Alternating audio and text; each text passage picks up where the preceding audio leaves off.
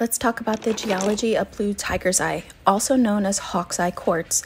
It is a semi-precious pseudomorph of quartz that exhibits chatoyancy, or fibers of asbestos, in the stone that reflects a wavery blue silky luster that resembles the eye of the cat. It is formed when parallel veins of Crocidolite fibers are initially altered into iron oxides that are then replaced by the silica, which is what results in the more opaque, rich yellow to the brown color that we see in regular tiger's eye. The quartz present in the stone actually formed as tiny columns rather than being fibers. So the chatoyancy wasn't being caused by the quartz itself, but by tiny inclusions of Crocidolite fibers within the quartz columns. So the reflective effect on this tiger's eye is from the Crocidolite, not the quartz.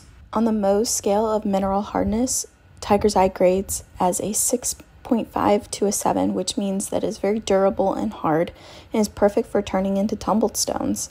Virtually all of the tiger's eye on the market is mined out of South Africa, regardless whether it's gold, red, or blue, this hawk's eye color. Stay tuned for part 3, how to use blue tiger's eye. And please like and follow us for more.